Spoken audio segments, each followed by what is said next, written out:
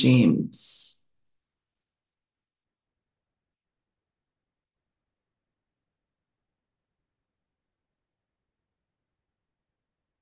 For to be carnally minded is death, but to be spiritually minded is life and peace. Because the carnal mind is enmity or is at war with God, for it is not subjected to the law of God, neither indeed can be. So then they that are in the flesh cannot please God. But we are not in the flesh, but in the spirit, if so be that the Spirit of God dwell in you.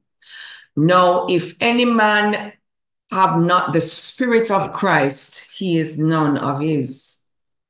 And if Christ be in you, the body is dead because of sin, but the Spirit is life because of righteousness.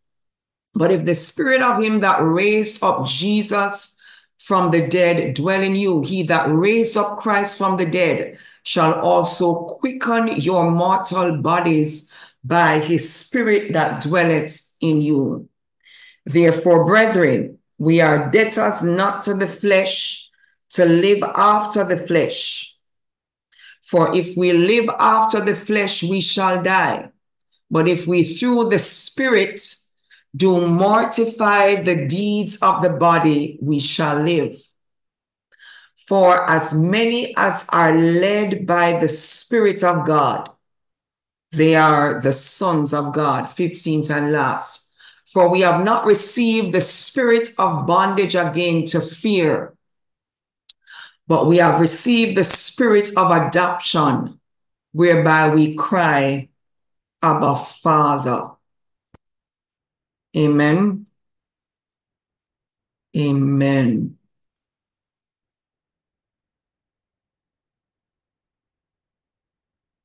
And I want us to zoom in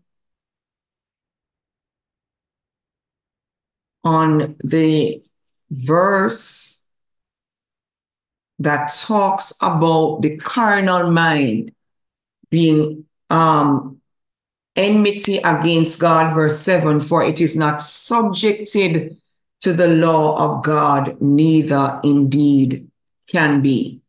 Amen. Let us pray. Father, in the name of Jesus Christ, we come one more time as we come to bless our meal. We ask, mighty God, that you will move by your Spirit, that you will cause, Lord God, our spirit man to be flooded with light, that the spirit of wisdom and revelation will rest upon us heavily, that you will glorify yourself even in the midst of your people, that we will encounter you in a way that will bring transformation to our lives. We ask, God, that as we feast at your table, that every kind and form of disorder in our lives will be rectified, that everything that does not line up with your will come into alignment this morning as we give you thanks and as we give you praise in the mighty name of Jesus. Amen.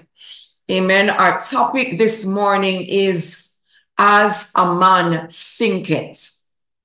Amen. As a man thinketh. And it is coming out of Proverbs 23, verse 7. It says, for as he thinketh in his heart, so is he. And so I want us to recognize this morning that the thoughts that we have, the processes that we go through in our minds will eventually become the reality that we are going to walk in. Amen. I want us to recognize this morning that the mind, our mind, or the mind of a man is the engine of his destiny. Amen. That regardless of what you have heard God speak, regardless of the promises, regardless of the direction that he gives. If there is not a decision made towards it, you can either propel yourself towards your destiny or you can derail it. I want you to recognize this morning that the vision that God gives, it is released in your spirit, but it is translated and it is interpreted and accepted by your mind. Let me say that again. Whatever God reveals to you, it is given or released in your spirit, but it is translated, it is interpreted, and it is accepted in your mind. And so God can give you a glorious vision, yet you can reject it based on your mindset. Hallelujah. God can make you the greatest and the most glorious promise, yet your mindset can cause you to reject it. The thought processes, your ideas, even of self, can cause you, brothers and sisters, to reject it. When the angel of the Lord visited Gideon and began to speak to Gideon about who he was, Gideon at the first could not conceive it. He could not understand why God would declare him to be a mighty man of valor. And the first argument that Gideon positioned against what God spoke to him was that he was from the least of the tribes of Israel. In other words, he began to point to his background. He began to point to his family life. He began to point to the physical or literal reality that was around or surrounding his life. He was declaring his past experiences, determining that based on his experience, he could not qualify for the promise that God had declared over his life. And so, brothers and sisters, God had to reposition Gideon, hallelujah, and pull out of Gideon what was locked up inside of him from the foundations of the world. Pull out of Gideon what was locked up on the inside of him, regardless of his family life, regardless of his background, regardless of his environment.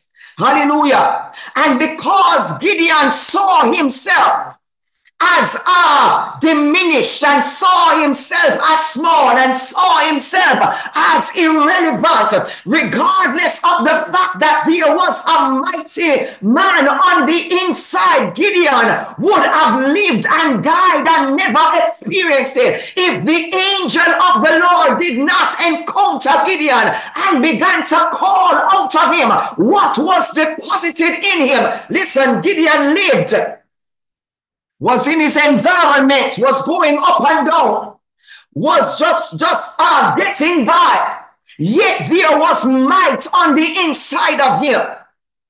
He was just taking whatever life threw at him.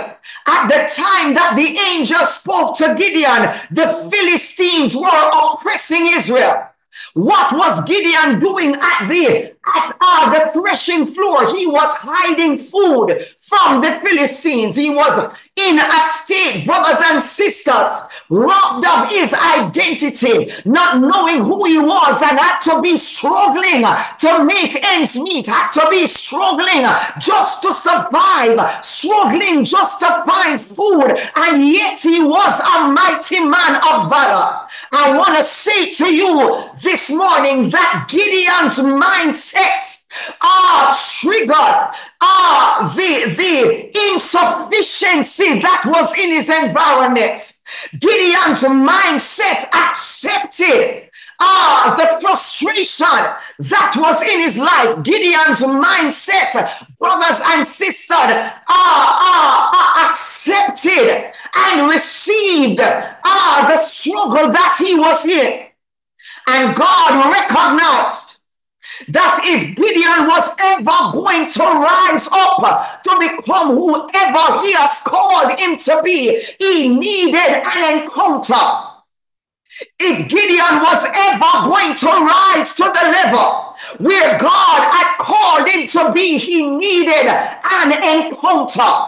And so we are here this morning because a whole lot of us, we keep pointing to our experiences and pointing to our environment and pointing to our physical DNA and pointing to our family life. But God's idea concerning you far transcends and is far above any human experience that you have had up to this point. I must say it again. I said God's idea concerning you, it far outweighs and is far above any human experience that you can point to and that you have gone through or is even facing at this time. And so, brothers and sisters, we have the ability to argue and to reason our way out of our own destinies because of our level of thinking. I must say it again. We can argue and reason our way out of destiny because of the level of our thinking. Because let me help you with something this morning. When God gives a word and a vision, it is not supposed to make sense to your carnal mind. In fact, it is supposed to blow your mind because it is coming from an order and a level that has nothing to do with your natural ability to reason and to understand. That's why you need revelation, and God gives a vision that way outweighs you and outweighs the reality that you are living in, so that you will learn to lean and to depend on him in order for it to come to pass. It is a God idea. Come on. It is a God initiative. It is a God vision. It is a God thought.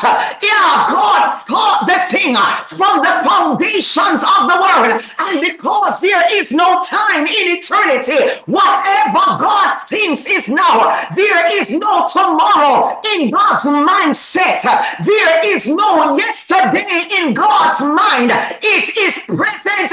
It is now. And so if it is a God thing, the Bible says that the counsel of the Lord, it stands forever, the thoughts of his heart to all generations, meaning that there are no limitations with the mind of God. And so, brothers and sisters, it is not supposed to be doable in your own strength, in your own capacity. You are going to need the enablement of the Spirit. And listen, God does not need to satisfy your understanding and your reasoning ability to do what he needs to do, or else he would not be God. He can bypass the natural processes and order in your thinking to get what he needs to get done, to get it done at the time that he needs to get it done. Hallelujah. And so God does us a favor when he makes what he desires to do. He breaks it down to the point that our minds cannot absorb it. Hallelujah. And the Bible says that God speaks the end from the beginning according to man's man's ability to understand, meaning he shows you the end result.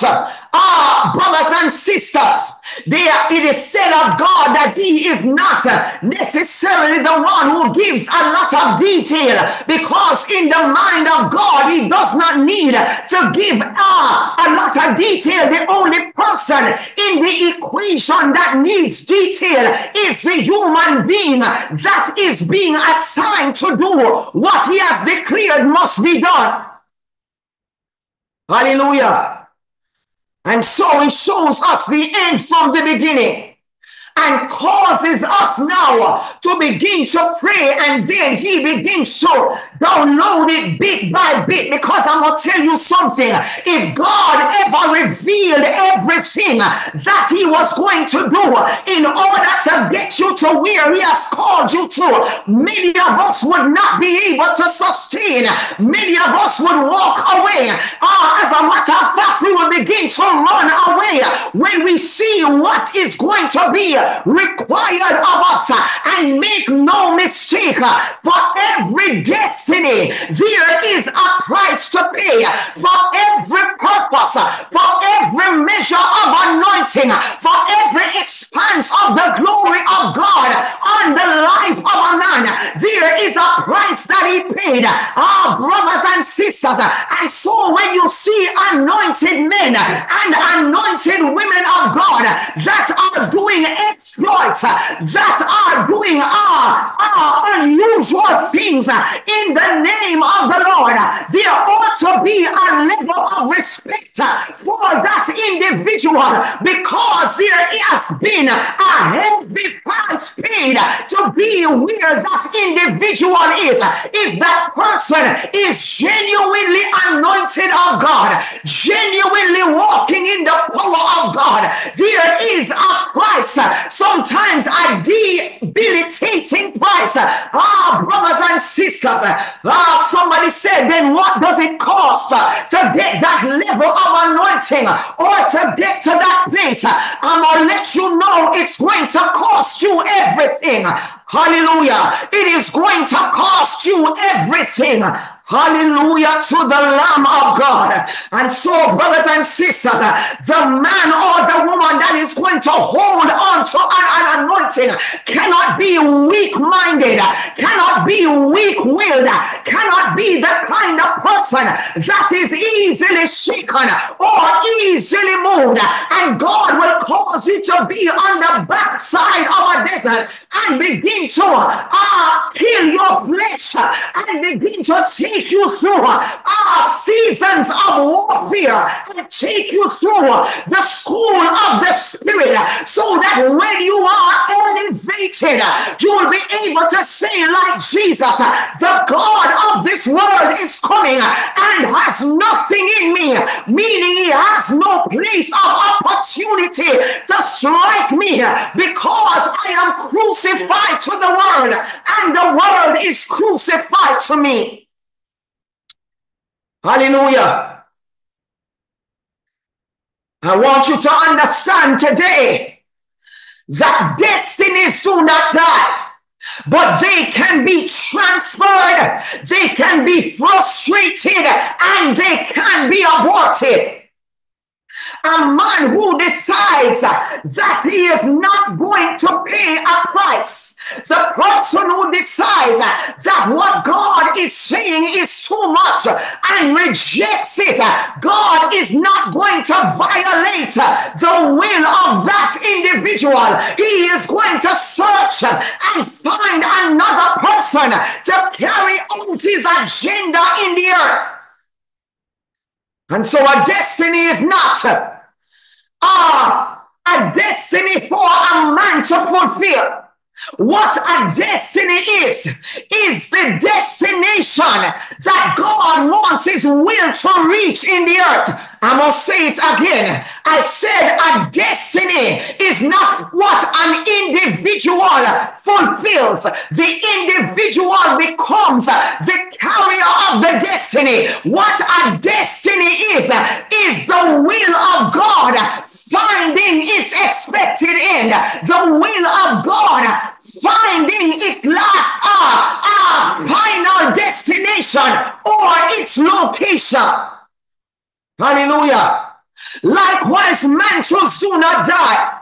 They are transferred. Hallelujah. And so your mind becomes the engine, because it is with your mind that you will either move towards, delay, or decline your purpose. Hallelujah. And so, brothers and sisters, the Bible says that it is with our mind that we serve the Lord. And so our service to God is mind dependent. Romans 7:25. Hallelujah. And so the extent to which you will carry out or can carry out what God instructs is dependent on your thought processes. We can get the same instruction, the same mandate, yet you bring it to a whole other level. Hallelujah. And I just do the minimum to get the thing done. Will we both be rewarded? Absolutely. But the measure of our reward cannot be on the same level. Will we both have impact? Absolutely. But the level of our impact cannot be the same, because brothers and sisters, the mind that is going to become diligent, the Bible says the one who puts in the greater measure of work. Diligence is effort. Diligence is stretching yourself. Diligence, brothers and sisters, is labor in the spirit. The Bible says that God rewards those who are diligent. Hallelujah. And so, brothers and sisters, I want you to understand that if you believe, we get the same assignment. But if you believe, even in your subconscious, because even in the subconscious, your actions are going to tell what your belief system is. Hallelujah. There are some things that are so ingrained in our minds that we do them automatically. Hallelujah. We don't think about brushing our teeth. We don't think about taking a shower. We don't think of cooking a meal. Because they have become so routine and so automatic. But there is a system to it, and it is embedded in your mind. Hallelujah. So if I believe that there are certain things that I cannot do, we get the same assignment. God gives us the same promise. God declares the same thing over us. But if there are parts of that promise that I decide that I am not able to carry out, again, God is not going to defy your will. He's going to say, okay, you have come this far and you decide that you are not going to go any further. I'm going to rest it here while the other person decides that I am going all the way. Hallelujah. I am going to see and experience the full expression of God concerning this matter. Hallelujah. It's the same thing that happens between the one who gets the healing and the one who doesn't. The one who gets the miracle and the one who doesn't. The one who gets the breakthrough and the one who doesn't. You hear the same thing. You read the same scripture. You even may apply the same processes. But one man believes all the way, the other man believes halfway, and the results are final. Hallelujah. The outcome and the results in that season is final, because you are going to reap what you sow. Hallelujah. And so, brothers and sisters, if you believe that you cannot get to a point of glory, if you believe that your ministry can never get beyond where it is, if you believe that your lifestyle will never move from where it is, it most likely never will. Hallelujah. Now, self-doubt is different from God-doubt. You can have a measure of self-doubt, and it can be a mark of humility because you see your inadequacy before God.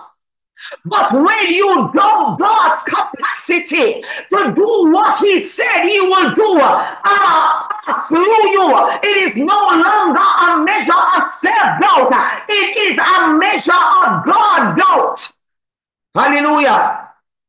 That's why the Bible says that he that cometh to God must believe that he is, and that he is a rewarder.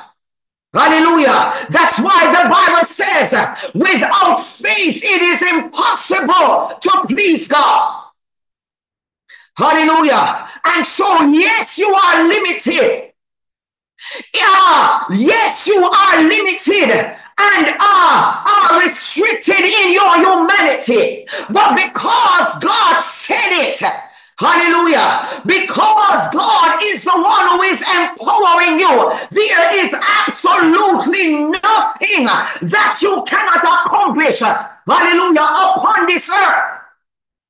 Hallelujah. When the spies went into Jericho, and they spied out not only Jericho, but the Canaan, and came back with what the Bible says was an evil report. They said that we are grasshoppers in the sight of the people that were in the land. And the Bible says it was an evil report. Was it a logical report? Yes, it was. Was it a practical report? Yes, it was, because in terms of physical size, the people that were in the land were like giants. They were physically bigger and larger than the Israelites. Hallelujah. But a logical report, hallelujah, a practical report is not the report of the Lord. The Bible says, then whose report are you going to believe? Hallelujah. And so God said to the Israelites, you are well able to go in and to possess the land. Hallelujah. And the evil one penetrated their hearts and their minds, and they saw themselves like grasshoppers. Their perception, their thinking, their thought processes would have denied them entry into the promise that God said was theirs. Hallelujah. Do you understand how serious this was? God made a promise in Abraham. It would have been decades before. That means a generational blessing was upon the head of Abraham. And it was traveling down his bloodline. And here comes a people that were supposed to walk in the promise and would have listened, would have overruled and overturned a generational blessing, and would have introduced a generational curse into their bloodline if they were not challenged, if they were not stopped, if there was not a stop order put on them, brothers and sisters, a generational curse. What would have been the curse? A curse of smallness, a curse of intimidation, A curse, brothers and sisters, that whoever rose up in that bloodline that saw something that looked greater than them, they would automatically begin to fold. They would automatically begin to minimize themselves and crawl over in a corner and never take it on. Hallelujah. God had to deal with it and deal with it swiftly. God had to stamp it out and stamp it out swiftly, because the blessing of Abraham was supposed to land upon this generation. Hallelujah. The tangible blessing of Abraham was supposed to land. Hallelujah. And God had to deliver them from a mindset or a perception that would have caused and denied them entry into a promise. Hallelujah. And so, brothers and sisters, God can make you great promises in His word. And like the children of Israel, you can be locked out of the promise because of your thinking and your process. Hallelujah. You can shout over a promise. You can celebrate a promise, but it really has not hit your spirit. It really has not become a part of your belief system. In other words, it has not become systemic. It has not entered into your spiritual consciousness, and so you really do not believe it. Hallelujah. When God wants to birth something, He releases it in the spirit or in your spirit. Your mind becomes the transporter of the realities of heaven into the earth. I'm going to say it again. I said your mind becomes the transporter of the realities of heaven into earth. Hallelujah. Listen, your mind also is the transporter of satanic realities that are designed to sabotage and to stall your progress. It is also the transporter of thoughts and ideas that are independent of these two entities. What do I mean?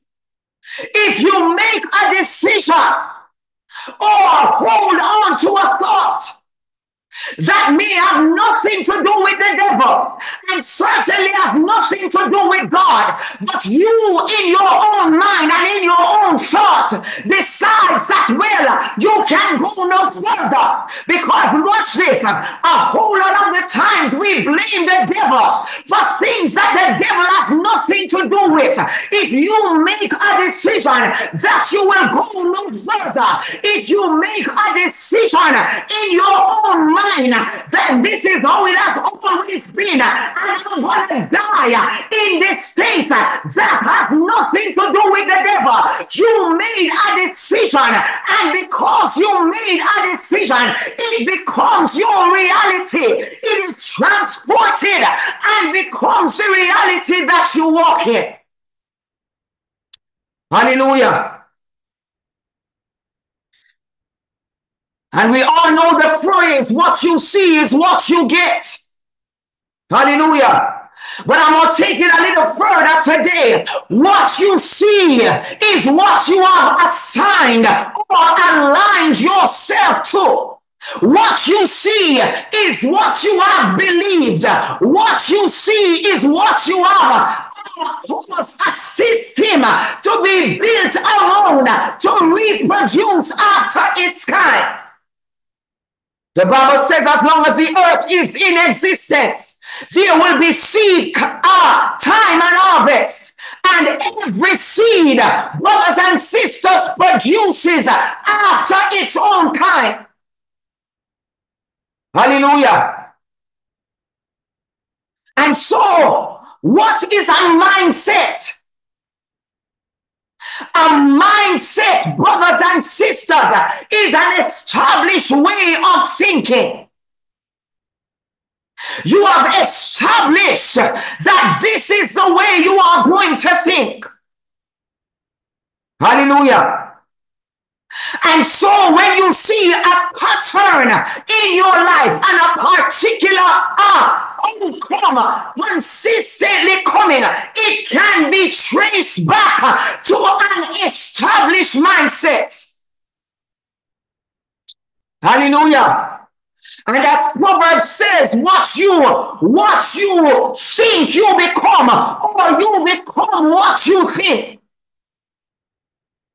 I want you to understand that thoughts are spiritual.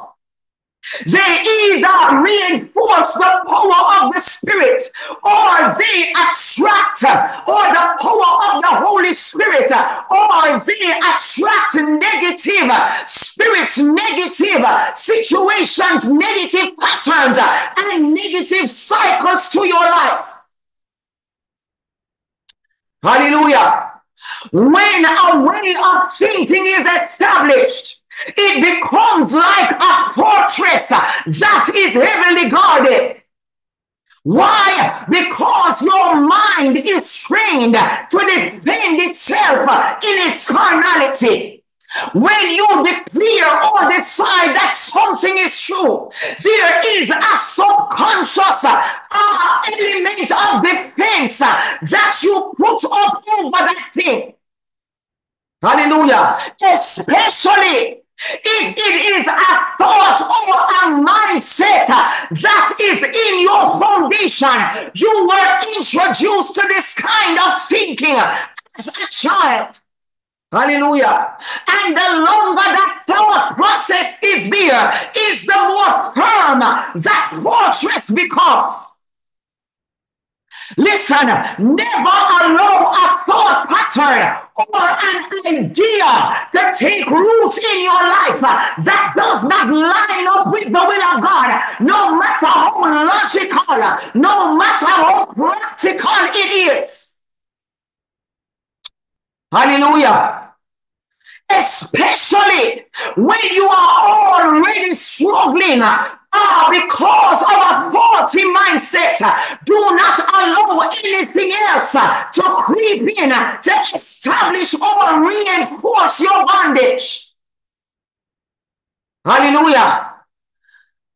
Because what the devil will do, hallelujah, he will see and perceive where your mind is. Then he will come in to manipulate or to introduce thoughts and ideas to strengthen your bondage. Hallelujah. And understand, when an ungodly, now listen, an ungodly mindset may not look like a negative mindset on the outside. Hallelujah. What does this look like? A mindset that says that you must just get your basic needs met in order to live and to be comfortable. Hallelujah. Nowhere in scripture does God connect the righteous to just getting by. It is not there. What he connects the righteous with is wealth and riches. What he connects the righteous with is to be able to lend and not to borrow. What he connects the righteous with is to be advanced, brothers and sisters, so that men can see that you are blessed. Hallelujah. And so that kind of mindset does not align with the will or the word of God. Hallelujah. The mindset that says, well, I can control these symptoms with medication, but I may never get healed. That does not align with scripture. Hallelujah. We are not saying throw out your medication. We are saying stay on the medication, but believe God that the day is coming when you are going to be disease-free and sickness-free, because it does not align with the word of God. Hallelujah. And so, brothers and sisters,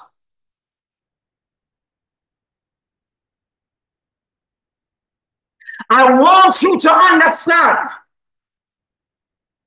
that when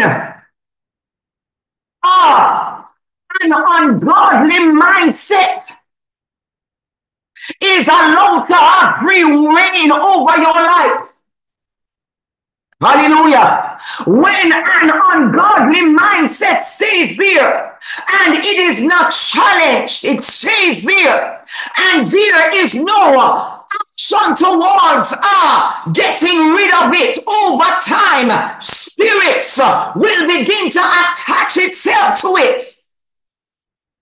Hallelujah. And the moment spirits begin to attach themselves to an ungodly mindset, they will begin to expand their dominion over your life and over your destiny. Hallelujah. Because I want you to recognize that a mindset is established, that it does not move. In other words, brothers and sisters, there is no intention for that mindset to move. Hallelujah. Because, listen, there is a level of sophistication there. The Amplified says when you are casting down imaginations and every high thing that seeks to exalt itself against the knowledge of God, it says that you should cast down sophisticated arguments. Hallelujah. Something that is established on a high or a high level, or degree of complexity. Hallelujah. It is a system. It also says that proud and arrogant ideas, who are they being arrogant against? It says they are arrogant and prideful against the knowledge of God, and that they must be brought up under captivity. Hallelujah. And so, brothers and sisters, if you can believe a negative thing and see it manifest in your life, how much more should you believe the thing that God has declared in his word? Listen, we believe the negative until it becomes a fact. Listen, we do not argue against the thing that we see with our naked eye. We do not argue against the thing that we see manifesting in our lives. We do not argue when a new symptom of this disease begins to show up. And that's the thing. When your mindset is set on sickness and disease, you will find that every now and again another symptom, because the enemy, brothers and sisters, is a master of magnifying and exploiting problems. Hallelujah. We do not argue with the new symptom. We do not say, wait, where are you going? Don't you understand that this is the temple of the living God? What does the scripture say? That anything that defiles the temple must be destroyed. No, we do not argue against what we see with our physical senses and what we experience with our physical senses. We accept it. We go back to the doctor. We get another prescription. Yet, When God declares something, we argue against it. We question the validity of the thing. We don't get expression in our lives. We talk our way out of it. We reason our way out of it. Don't we see that this is absolute disorder? Don't you recognize that it is absolute contrariness? Don't you recognize that it is absolute confusion? Hallelujah. And so, brothers and sisters, what you need to argue against is the thing that does not line up with the will of God.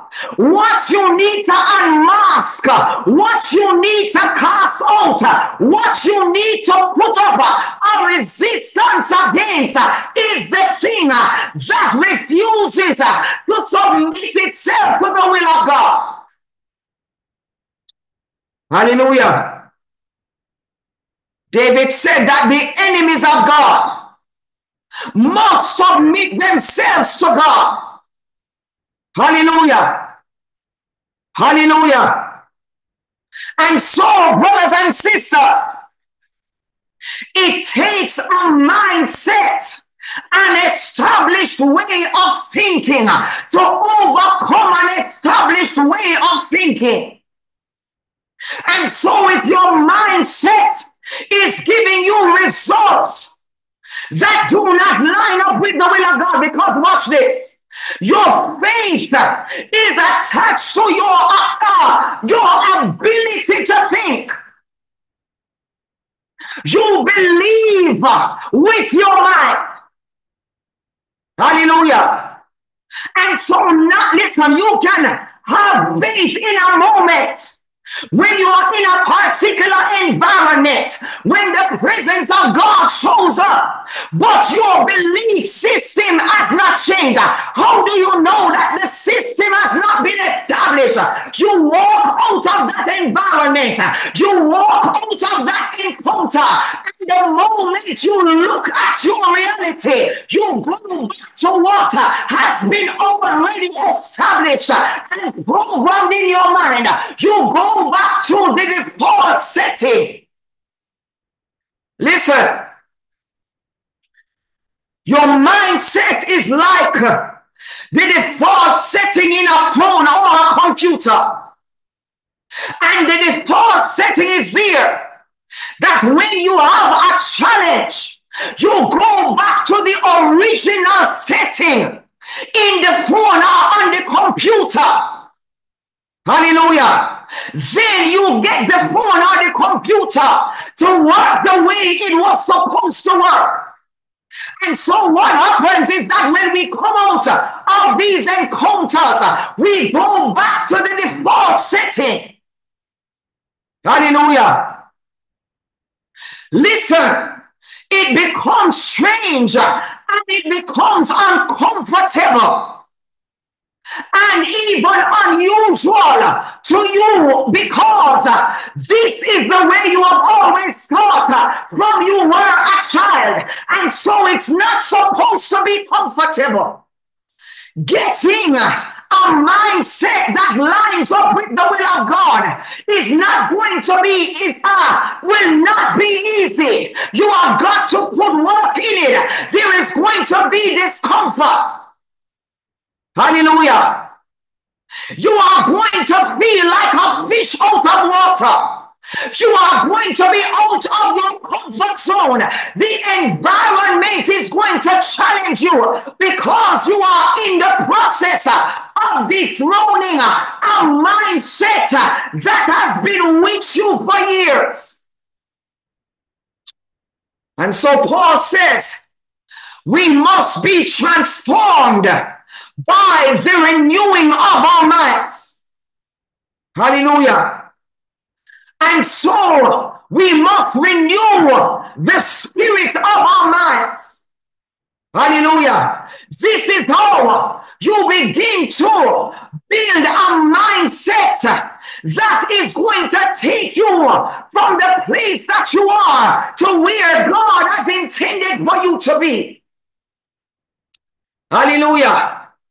It is fundamental and it is in-depth change of your mind. Paul goes on to say, let this mind be in you that was in Christ Jesus. In other words, begin to think of yourself the way Jesus thought of himself. Hallelujah. To get a God perspective on who you are and who you have been called to be. And when you begin to listen, you begin to take on the thought pattern of Christ Jesus. How do you do this? You have got to begin to ask God for his mind. The Bible says in Leviticus 24:12 that the mind of God can be revealed, that God is willing to show you his mind. Hallelujah. You have got to fill your mind with the word of God and meditate upon the word day and night. This is how you build or shift a mindset. Hallelujah. The Bible says that a double-minded man is unstable in all of his ways. Let not this man believe that he will receive anything from God. I want you to understand today that when you seek to establish a mindset of Christ, you will experience some amount of double-mindedness. Why? Because there is going to be a war between your old mindset and the new mindset. There is going to be a battle for supremacy. Something has got to take rule. Somebody is going to lead your life. Some decisions are going to lead you towards your destiny. Hallelujah. And so there is going to be that measure of instability. And sometimes when we are praying and we are asking God to do this and do that, and we do not receive it, the reason why we do not receive it is because there is instability. Hallelujah. And so, brothers and sisters, a concept or what we declare an idea, it literally means to conceive, to become pregnant with a thought. That's what a concept is, or what it means to conceive a thing. In the mind, it literally means to become pregnant with it. And in your season of destabilization, hallelujah, you have got to be careful that you do not make life-altering or destiny decisions. You have got to stay in the presence of God until you become stable. Hallelujah. Then you make a decision. Hallelujah. Because as much as you can have a concept, you can also become a victim of misconception, meaning that you receive or conceive in error. Hallelujah. Or you conceive wrongly. You get a wrong idea. And this is a season, brothers and sisters, where the devil is going to take advantage. He will appear as an angel of light. And so, brothers and sisters, when you are dethroning a mindset, when you are making a decision that you are no longer going to stay in a place where your results do not reflect scripture, and you are making a decision that your mind is going to align with the will of God, you have got to ensure that you get to a place of stability. God releases Whatever he is doing in a stable environment. Hallelujah. The Bible says, upon this rock I will build my church, and the gates of hell shall not prevail. In other words, brothers and sisters, God does not build on instability. Hallelujah. He has got to get to the rock on the inside of you. In other words, upon the rock in you, God is going to build his church. Hallelujah. When you become stable in your faith, when you become stable in your belief system, when you become solid, regardless of what is moving around you, when you become firm in your belief in God, then God is going to answer. Then God is going to move the mountain. Then God is going to shift things. Then God is going to elevate you. Hallelujah. Because the reality is, if you are unstable, whatever you birth out is going to be unstable. If you are unstable, your environment, your children, your blood, listen, if you are praying prayers for your family and your loved ones, and you are praying, but there is a measure of doubt as to whether they are ever going to come out, you are going to release instability over your children and your bloodline. And so today they are fine, tomorrow they are wild and out of control, because the engine that is supposed to propel them towards their destiny cannot hold on and be saved from that wheel. The navigator is wobbling. Hallelujah. And so, brothers and sisters, you have got to hold on to that steering wheel and become solid and propel yourself forward, regardless of the turbulence that is happening around you, regardless of what is going on around you. You have got to remain stable.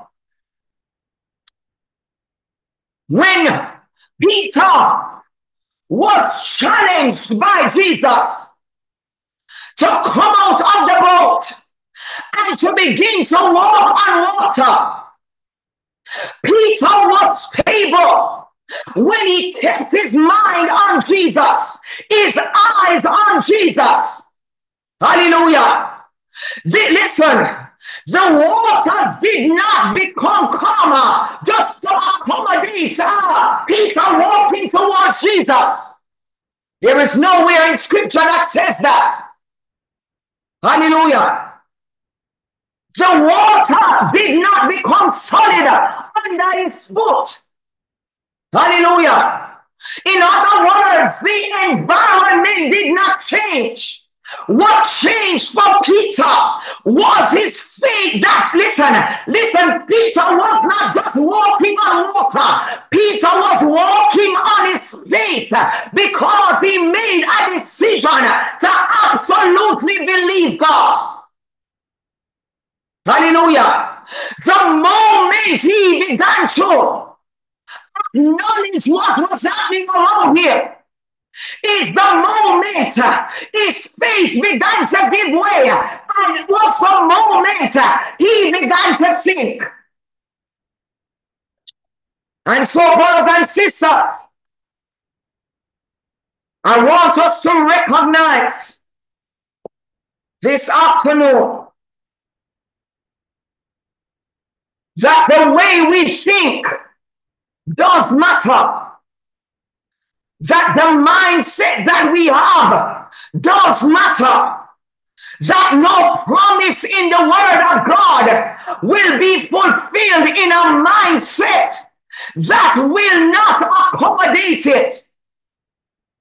that your mindset can be warring against your health and warring against your prosperity and warring against your progress and warring against the people that God has sent into your life to bless you. Some of us, our minds are so messed up that we cannot receive anything. Hallelujah. Now, if God is going to cause men to give into your bosom, it does not only mean money or wealth in your bosom. Opportunities can come to your bosom. Open doors can come to your bosom. Hallelujah. Favor can come to your bosom. But some of us, the mindset alone, every time God is about to bless us, the mindset is like a repellent. It drives the people away. Hallelujah. How do I know that it is a mindset? Your word, some of us, hallelujah, not even a compliment we cannot accept. We begin to think all sorts of things in our minds. Well, what does this person want? What is this person's motive? The person is going about their business and decides to pay you a compliment, and you begin to read into it and start thinking all sorts of things. Hallelujah. Somebody decides to give you something.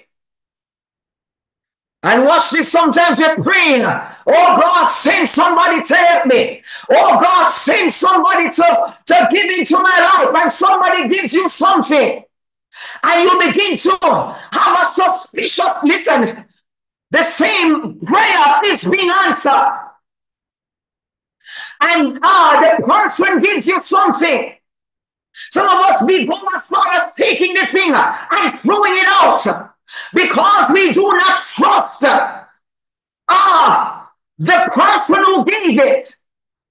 Hallelujah. And we start thinking all sorts of things. God sent somebody into your life to elevate your life.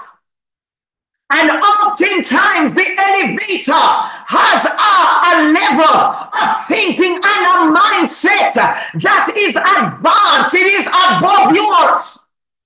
And because the person don't think like you and don't talk like you and don't act like you reject them, yet they are in a far better position to bless you. And you only gravitate towards the people that think like you, look like you, act like you. And you remain in the same state year after year, decade after decade. Hallelujah. Don't you understand that a person that praises and reinforces you in your weakness, the person that does not challenge you to grow, the person that will not correct you, the person who will not speak truth to you is an enemy of your soul, an enemy of your purpose, and an enemy of your destiny. Hallelujah. The person who sees you falling, or the person that sees you in your weakness and celebrates you there, hallelujah, and comes in to justify why you should remain here. You think they are making you feel better. But the reality is that their agenda is to ensure that you remain in that place, so that you do not get out of their company, so that you do not get to another level. A lot of them, it is an insecurity. They do not want to lose the friendship or the relationship. Hallelujah.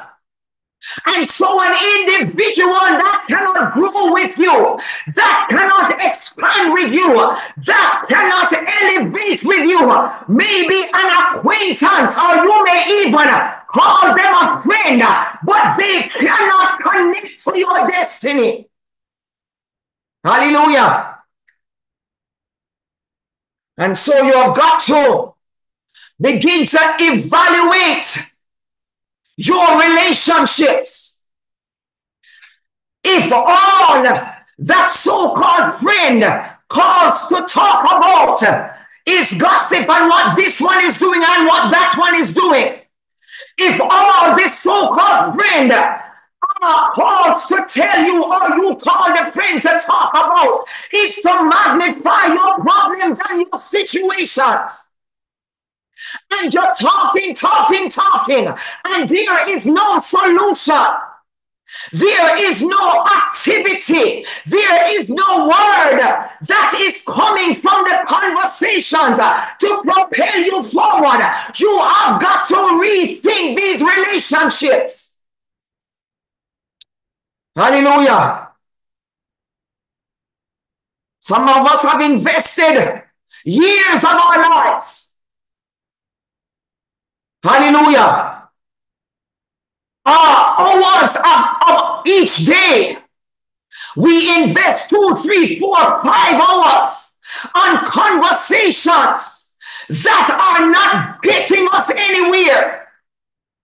Hallelujah. After a while, you must begin to say, well, what value is this person bringing to my life?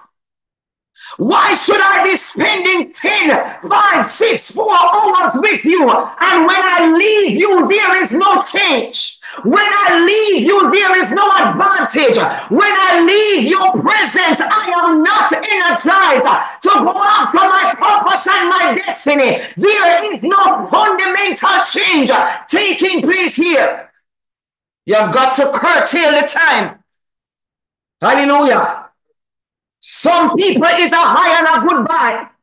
Some people, brothers and sisters, if you are serious about getting to the next level and serious about who God has called you to be, you have got to minimize the time, because your destiny is time sensitive. The times that you waste, you are never going to get them again. Your destiny is time sensitive. The thing that God has called you to accomplish has a time span on it. Hallelujah. And so as we close today, if when you leave these conversations, it is warring against the mindset that you are building in Christ, you have got to get rid of it. If thoughts and ideas linger, hallelujah, even some of the programs that you watch on the television, some of us, we have an obsession with certain programs, even with social media. Hallelujah. If when you come out, listen, some of us hours on top of hours, and when you are done, it is not anything that is edifying you. It is not anything, brothers and sisters, that is challenging you, and not anything that is helping to perfect the mindset that you are going after. You have got to cut it out. You have got to minimize your time on social media. Minimize your time on movies and series and what have you on TV that does not edify you. Hallelujah. And you must go after and possess the mind of Christ. If not, this year is going to end and look like last year and look like the last 10 years of your life. You will have a religious and a church experience, but there will be no fundamental transformation in your life. Some of us will look at God and start to lose faith in Him and begin to question His credibility, because there is no change that is happening. And so as we go into our next segment, I want us to recognize this afternoon that our minds must be transformed, that our thought processes must begin to cause the thing that we desire to gravitate towards us. That whatever we are feeding into our minds and feeding into our spirits on a consistent basis is going to produce and is going to give us a particular result. Amen. And as we pray over finances and pray over deliverance and pray this morning over physical healing and restoration, the first prayer we're going to pray this morning is over our minds. Hallelujah. That we will begin to possess the mind of Christ. That we will begin to be transformed by the renewing of our minds. Amen. So wherever you are today, I want you to lay hands on your own head as a point of contact. And I want you to begin to cast down.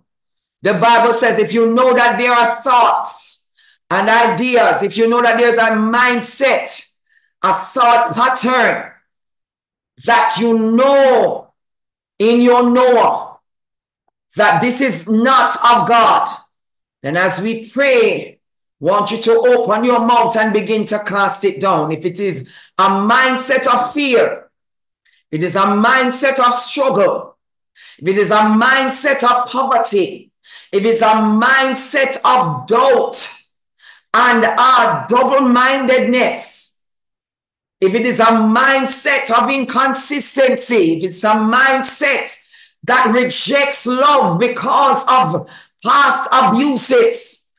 Listen, some of us are praying for spouses, but God knows that the mindset that we have, the moment the man or the woman shows up, we're going to use our mouth and drive them away. And God is saying this afternoon that if you want that spouse, you have got to rectify your mind. Some of us are asking God for businesses, and he knows that the mindset that we have, we're going to get the business and the business is going to go down in 6 months. Hallelujah. We are asking for promotion, and the mindset that we have will cause us to become arrogant and cause us to walk on people and cause us to disregard those below us. And God is doing us a favor this morning. Some of us are asking God for expansion in ministry and to become international and to become national or regional or even global. And God knows that the mindset that we have, we can't withstand the pressure that is going to come. We cannot withstand being praised and being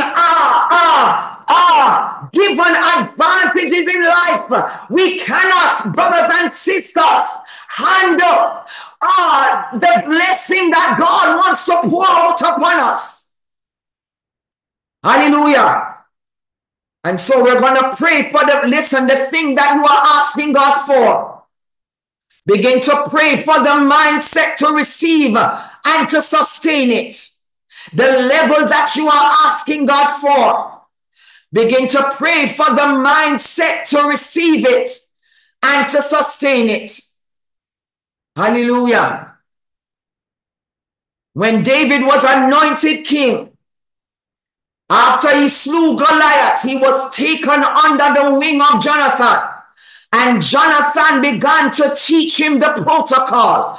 Jonathan began to school him in kingship. Jonathan began to reprogram his mindset to become king over Israel. Hallelujah. And so when God answers the prayer through a process and a man or a protocol, please recognize it and please walk in it. Let us pray. Father, in the mighty name of Jesus Christ, we apply the blood of Jesus over our minds right now. In the name of Jesus Christ of Nazareth. Lord God Almighty, we ask that your spirit will become a lamp, and with it that you will search out the inward parts of our belly. Today, God, we confess and we repent that our mindsets have not been stable, that our mindsets, our thought patterns, the things that we hold in our subconscious, mighty God, do not line up with your will. Today we confess that we have not wholeheartedly believed you for the thing that we are praying for. Lord God, we will say, Lord Jesus Christ, like the man that Jesus was healing, Lord, I believe, but help my unbelief. We ask, God, that you will help our unbelief this morning, that wherever there is shakiness in our faith and in our belief system, we ask, God, that you will cause us to become firm therein. In the name of Jesus Christ, we ask today, mighty God, that all forms of doubt and all forms of double-mindedness will go as we cast down imaginations and every high thing that seeks to exalt itself against the knowledge of God, and we bring every thought into captivity, even unto the obedience of Christ.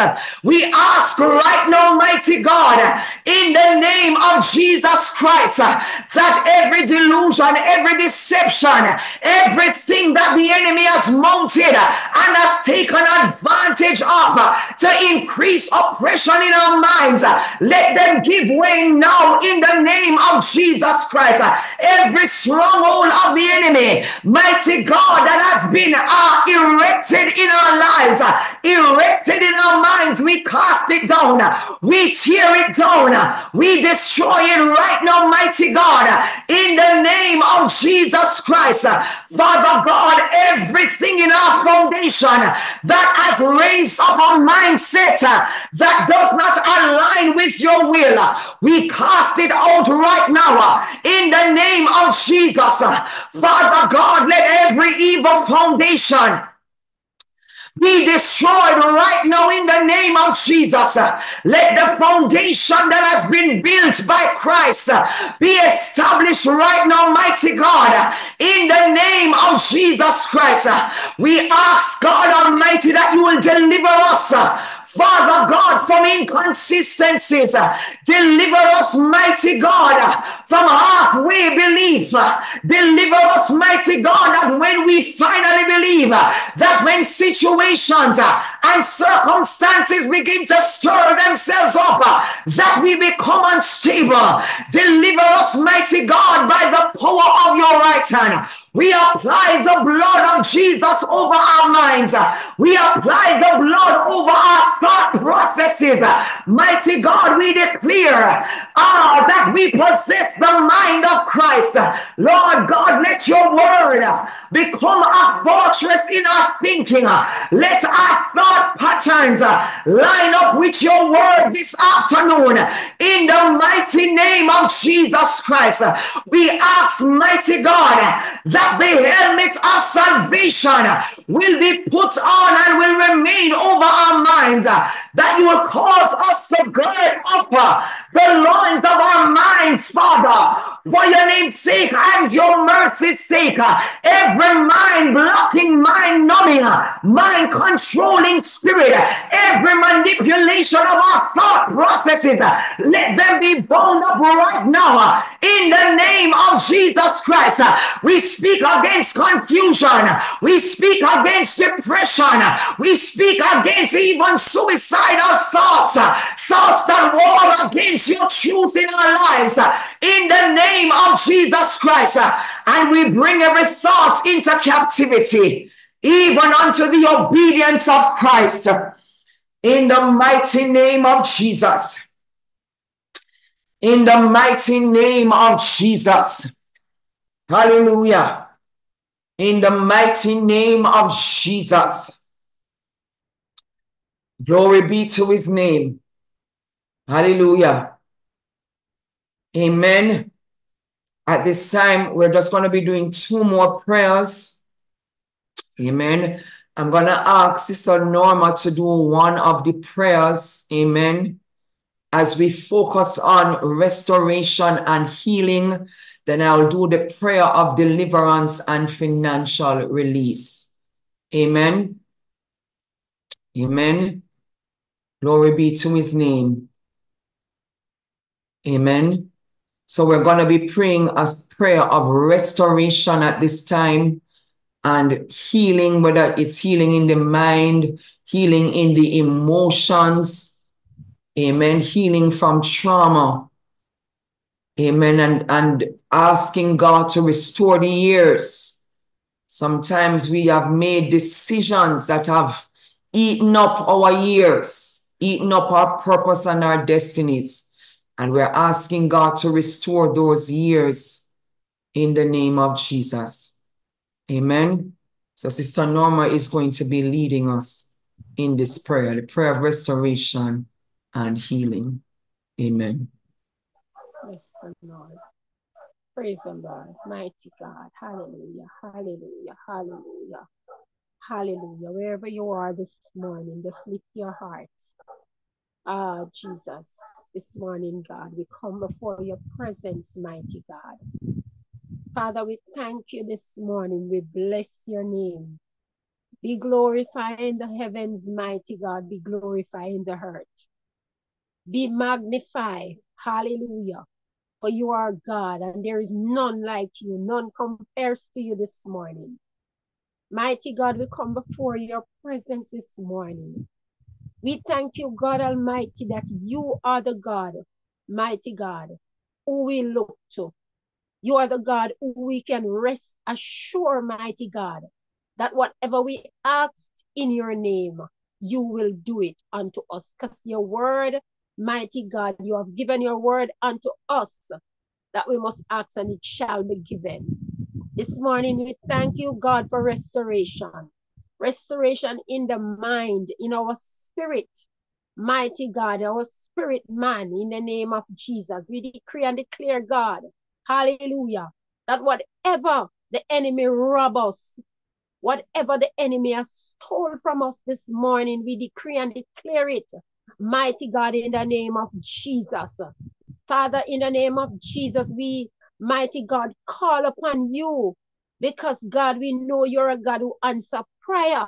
For your word declare, God, that you are not a man that you should lie.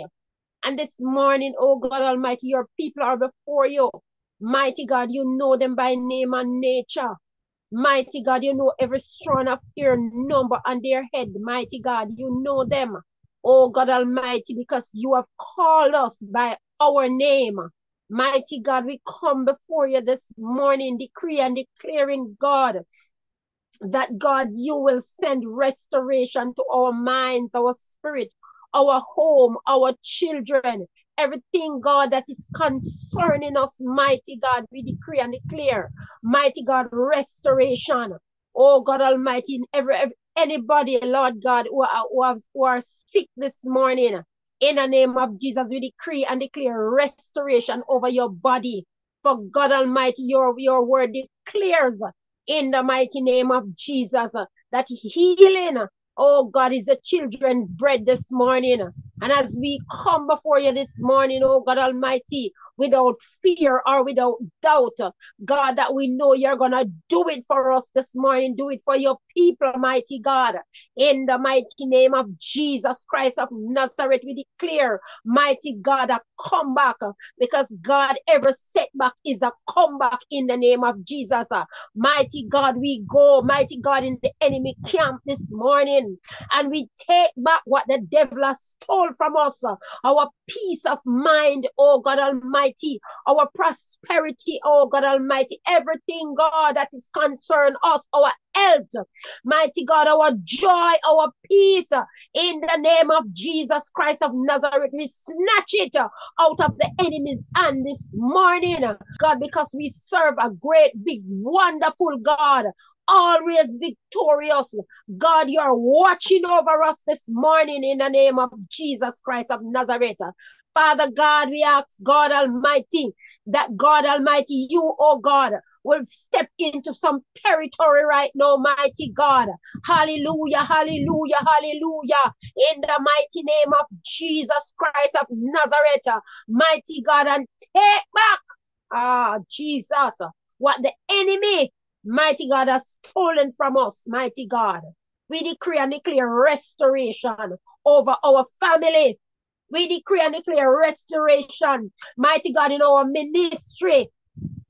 We decree and declare restoration, mighty God. Hallelujah, over our finances. In the name of Jesus Christ of Nazareth, we decree and declare restoration over our health. Mighty God, our joy in the name of Jesus. For your word declare that the joy of the Lord is our strength. And this morning, mighty God, hallelujah, hallelujah, we decree and declare that you, oh God Almighty, have spoken. Mighty God, you have sent your word, and your word is yea and amen. We thank you, mighty God, for what you're about to do in our midst, even now, God, and what you are doing, mighty God. You are restoring back families. Jesus, you are restoring back marriages. Mama Kundala Basaya. You are restoring back mindsets, mighty God. You are restoring back, oh God Almighty, your people. Oh God, you are putting back families together. In the name of Jesus, break down chains, break down walls and barriers around your people, mighty God. In the name of Jesus Christ of Nazareth, mash up the plan of the enemy this morning. In the name of Jesus Christ of Nazareth, mighty God, we ask God that you will go before us, mighty God. Hallelujah, hallelujah. Break chains, break fetters, mighty God. Oh God Almighty, because you, God, are in control. Oh God, we declare that there is none like you, God. None beside you, none above you this morning. We thank you, God, that you are the healing Jesus. Hallelujah. When you rose on the third day, God, you rose with healing in your wings this morning. So we decree and declare, mighty God, restoration over our bodies. Oh, Father God, in the name of Jesus Christ of Nazareth, mighty God. Hallelujah. Hallelujah. Hallelujah. We bless your name, Jesus. Hallelujah. We glorify your name, mighty God. We thank you, God Almighty, for your word. For your word is a lamp to our feet and a light to our path. Mighty God, your word is like a two-edged sword. Oh, God Almighty, it's cut through marrows. Mighty God, but if you said, God Almighty, there must be restoration in the name of Jesus Christ of Nazareth. Wherever your people is this morning, oh God Almighty, we ask God that you will, mighty God, pour out upon them this morning. Oh God Almighty, in the name of Jesus Christ of Nazareth. Father God, we receive, mighty God, restoration this morning. We receive your healing this morning. We receive, God Almighty, our mindset, God Almighty, that our mindset, Father God, will be like you this morning, God Almighty. We ask, God, that you will come into our midst, oh God. Come into our homes, our family, our communities, oh God Almighty, in our country, mighty God, in the name of Jesus Christ of Nazareth. We know, God, that you are in control. We know, God Almighty, that you are in control, mighty God. We thank you, God, that you are in control. Hallelujah. And whatever your word said, God Almighty, it shall be done in the mighty name of Jesus. Have your way, mighty God. Have your way in the name of Jesus, as we give you thanks, as we give you praise, as we glorify your name, as we magnify your name, as we lift up your marvelous name, as we magnify and mighty God and exalt your name this morning, oh God Almighty, or this afternoon, because God, you are in control. You are the God who restore, mighty God. Oh God, you are the God who restore whatever the locust stole from us, God Almighty, in the name of Jesus. Restore unto your people, mighty God. For you, God, hallelujah, has spoken it, mighty God, and it shall be done in the name of Jesus. We ask God Almighty that you will have your way in our midst as we give you thanks, as we give you praise in Jesus' mighty name. Amen. We bless your name, Jesus. Hallelujah. Hallelujah. Over to you, Pastor. Amen. Amen. Amen. At this time, we're going to be addressing any kind or form of demonic oppression and addressing financial handicaps. Amen. So wherever you are this morning or afternoon, and you are having a challenge in either of these areas, I want you to lift up your faith and just believe God for his move over your life. There is nothing too hard for God to do. And as we have established before, when the Bible says that if you bring the tithes and offering, that he will pour you out a blessing. We understand that it's not just somebody giving you money. It's an idea. It's a connection. It is favor. It's access. It's an open door. And so you must also recognize when God answers the prayers. Amen. Let us pray. Father, we thank you that you are Jehovah Gabor. We thank you that you are the Lord of hosts, the God of war, the one who is mighty in battle. Right now, Father, upon the authority of your word and the shed blood of the Lamb, we lift up those that are possessed and even oppressed by the wicked one. Mighty God, we pray today, Lord God, that you will loose them and cause them to be let go. Father God Almighty, that every spirit that binds up the mind, that binds up the body, that binds up, mighty God, futures, that binds up purpose and destiny, that the judgment of God will begin to fall upon them right now. In the name of Jesus Christ, we ask today, God, that you will arise in fury and in judgment, and that you will cause the activities of the wicked one to be rendered powerless and to be destroyed in the mighty name of Jesus. God Almighty, loose the bands of oppression right now. Let shackles break, let yokes be destroyed in the mighty name of Jesus. Let those of us that have been in prison, Lord God, let the foundation of the prisons begin to shake. Let the foundations, mighty God, begin to break up. Let the angels of God be deployed even now, Father God Almighty, to lead captivity into captivity in the mighty name of Jesus Christ. Oh God Almighty, loose from the crown of our heads to the soles of our feet. We cast out every demonic spirit that has overtaken the souls of any of our loved ones, any of our associates, mighty God, anybody in our environments, Father, in the name of Jesus Christ. Let the oppressed go free right now, God Almighty. Any believer, Father God, any child of Abraham that is oppressed, mighty God, that demonic spirits have attached themselves to them, mighty God, expressing themselves whether in sickness and disease, whether, mighty God, in negative patterns and cycles, whether by attracting one type of person or destructive kind of personality to their lives. Mighty God, let the oppression give way right now upon the authority of your word. Let the oppression break right now. Let every spell and every chain, every incantation, every curse, let them begin to give way right now, mighty God, in the name of Jesus Christ. Father, you have declared in your word that evil shall slay the wicked, and they that hate the righteous shall become desolate. According to your word, and it be established right now. In the name of Jesus, we suffer no witch to live. Mighty God, for your name's sake and your mercy's sake, let diviners become mad. Lord God Almighty, let every altar raised up to familiar spirits give way right now, mighty God, for your name's sake and your mercy's sake. Glorify yourself even in the midst of your people. In the name of Jesus Christ, by the enablement of your spirit, spirit. Oh God, let the chains break and the fetters fall right now, mighty God.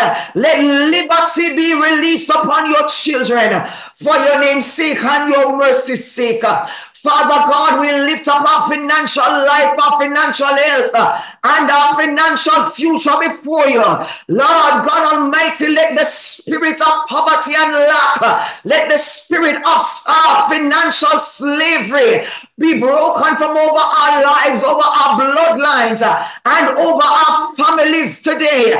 In the name of Jesus Christ, God, we decree over our lives that we will no longer struggle to find bread. Lord God, that we will no longer live from hand to mouth.